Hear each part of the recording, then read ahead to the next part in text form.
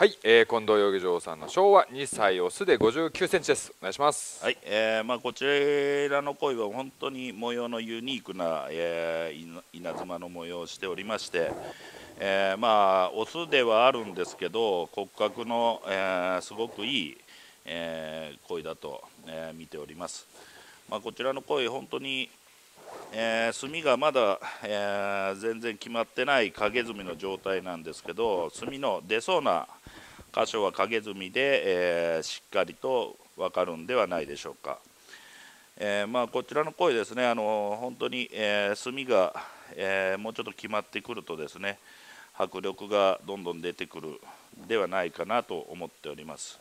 はい、本当におずつまでしっかり肉が入ったような感じの鯉ですね。本当にオスでもすごい体をしてまして、おずつまで肉が入ってて迫力のある、どんどん大きくなってくれる鯉ではないのかなと思っております。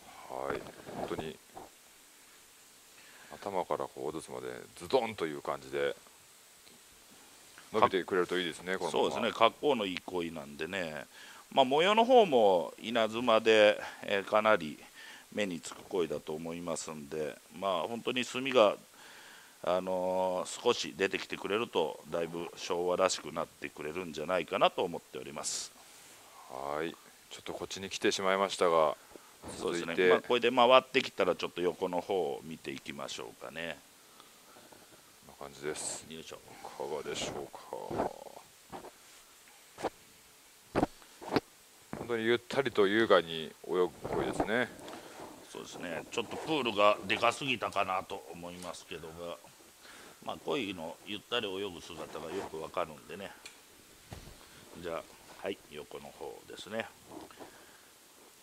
非常に際もいい鯉ですね。そうですね、もう墨のこういう出そうなところもちゃんとはっきり分かってますんで、そういうのも参考にしていただきながら見てもらえば、こっちもですね縦にずっと生えてます。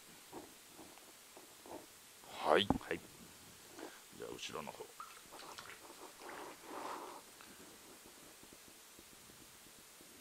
はい、い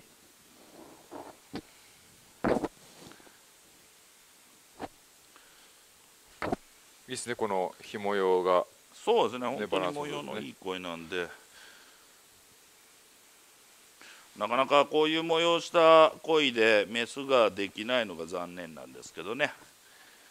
はい、最後アップしましょう。はい、いかがでしょうか。こんな感じです。いいところに墨を持ってますね。はい、下墨をいかがでしょうか。近藤養魚場さんの昭和2歳オスでサイズの方が59センチです。ぜひよろしくお願いします。はい、お願いします。